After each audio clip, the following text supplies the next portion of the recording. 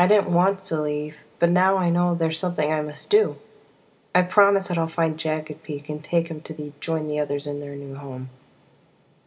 I'm sorry you have to do this without me, but my place is here with Quiet Rain and Jagged Peak. But I'm hungry. Why can't I have some? I could go out and hunt.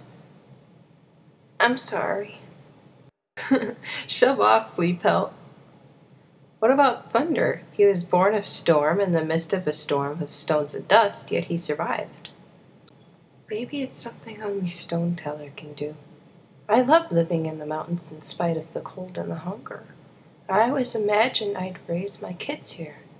But then I always imagined their father would be Clear Sky. I am the only cat left who remembers the lake and the journey we made to come here. But I have lived 3 times as many moons here in the mountains that did beside the lake, and the endless rushing of the waterfall now echoes in my heart.